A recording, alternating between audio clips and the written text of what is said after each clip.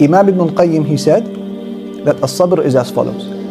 He said, as-sabru huwa habsu nafsi anil jaza' wa habsu lisani anil tashakki wa habsu al-jawarihi anil tashwish. He said, sabr, patience, is to restrain your soul from impatience and to restrain your mouth from complaining and to restrain your limbs from sins. So sabr is something you do in your heart.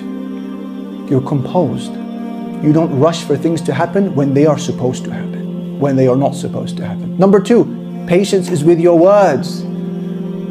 You don't complain of Allah to people.